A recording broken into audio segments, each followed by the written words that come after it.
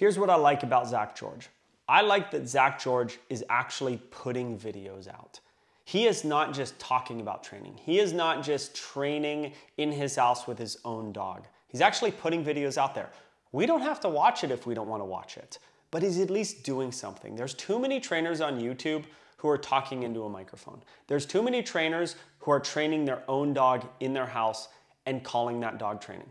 It's not dog training. I would love to talk about dog training. It's the easiest thing in the world. I could talk about it all day.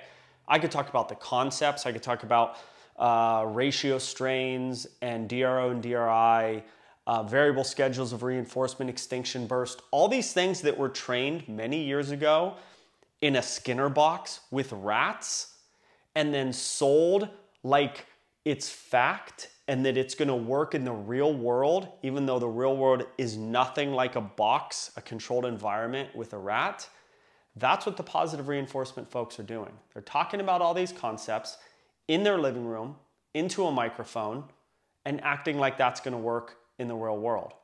It's all over YouTube. Even non-positive folks, they're talking into microphones. It's easy. It's lazy. It's the easiest thing in the world. Dog training is a doing thing.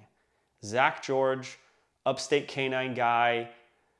I was looking at who my subscribers also watch. And there's three main people. Upstate canine guy is one. I like that guy.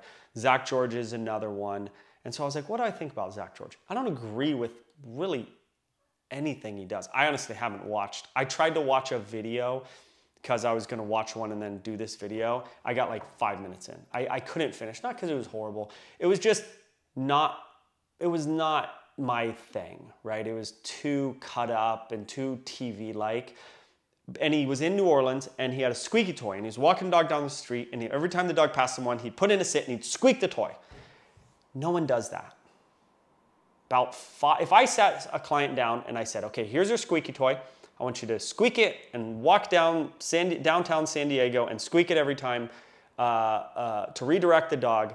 About 5% of them would actually do it. I don't give people things to do, even if I say this is the greatest thing ever, that only 5% of the people will do.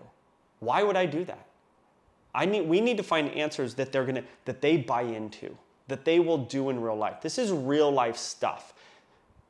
So it wasn't my cup of tea. I couldn't make it through, but that doesn't matter. I can just skip and watch something else, but at least he's putting content out there. And so many people are not. And they're training their own dog in their living room with positive reinforcement and acting like that's dog training. It's dog training in a way. It's the easiest thing in the world, but don't act like it's real dog training. Don't act like it's what the industry is, with people calling us saying, my dog has separation anxiety and is chewing through walls. My dog is attacking other dogs. My dog bit my child. Positive reinforcement doesn't fix that. And those folks talking in a microphone telling you how to fix it, they're not going to fix it.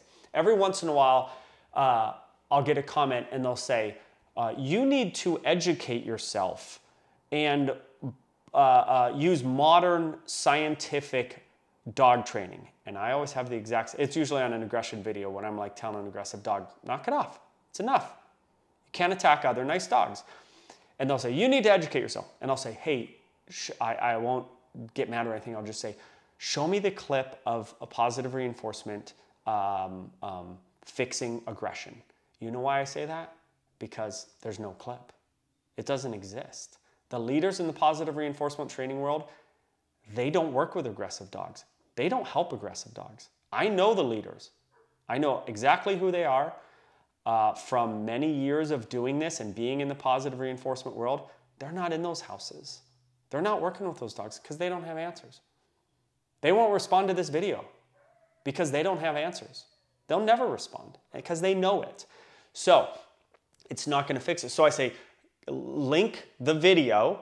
One person actually did link a video. And what was it? A guy talking about how to fix aggression. That's what it was. That's what it always is. You can't talk about dog training. You got to show dog training. You got to do videos and put yourself out there. If I'm ever to the point where I'm just talking about it and I'm not on my property or in someone's home doing it, it's time to move on. It's lazy, okay? This is a doing business. And back to the point, Zak George, he's at least doing it, right? People like it. People like what he's doing. If they want something else, that's why YouTube's so great. They can go somewhere else, but he's at least doing it. I respect people who are putting themselves out there and showing videos of doing something hard. Dog training is hard for people. Changing an organism's behavior is difficult. It's always difficult. There's not a single situation where it's easy. And you're not only changing the dog's behavior, changing the owner's behavior. There's two learning curves happening at the exact same time. What other industry are there two learning curves happening at the exact same time? Giant learning curves. I don't know if one exists. This stuff ain't easy, okay? So when someone's putting themselves out there, you at least got to respect it. It's not my cup of tea. Doesn't matter whether it's my cup of tea.